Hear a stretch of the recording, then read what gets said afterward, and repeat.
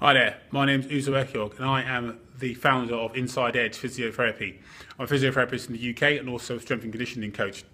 So this is part 2 of our patellofemoral joint pain exercise therapy series. So in today's post, I'm going to show you how to do a partial weight bearing lunge for the rehabilitation of the patellofemoral joint.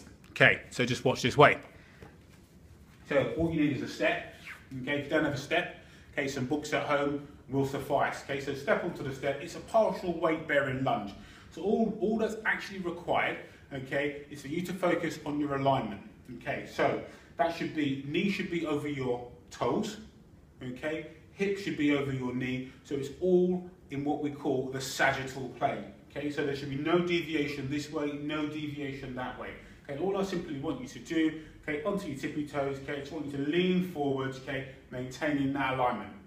Okay, and then as you come back, make sure you tense through your gluteal muscles, okay, tense at the quadricep muscles and bring yourself back to the start, like so.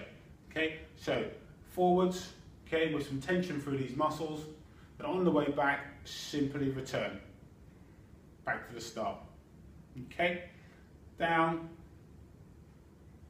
and then simply return back to the start. Okay, so there you have it. Okay, so this is the start of your journey, okay, for patellofemoral joint rehabilitation using exercise therapy. Okay, the number of sets and reps is really down to your physical therapist, or if you don't have a physical therapist or a trainer, it's then down to symptom provocation. Okay, this should not provoke your symptoms. Okay.